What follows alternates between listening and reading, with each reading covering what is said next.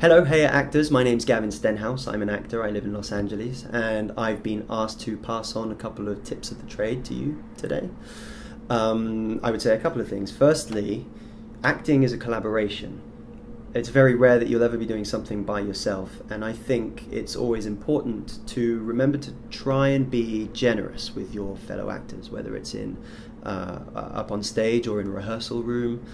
And one way of doing that is, if you ever feel yourself in a scene thinking, oh, I'm angry, I've got to be angry, or oh, I'm really nervous about this bit because I have to cry, and that's making me nervous because I want to do that.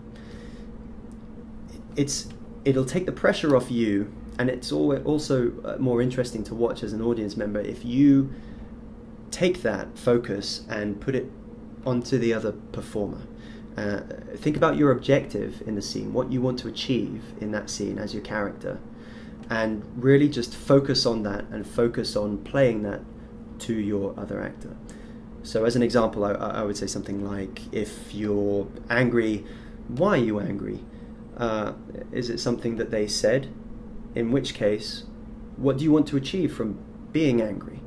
Is it that you want to hurt them back? So in that case, hurt them back. That's your intention, that's your objective, that's what you want to achieve. Play that. It's much more interesting than playing the feeling, which is, I'm angry. Secondly, I would say, learn your lines, and learn your lines.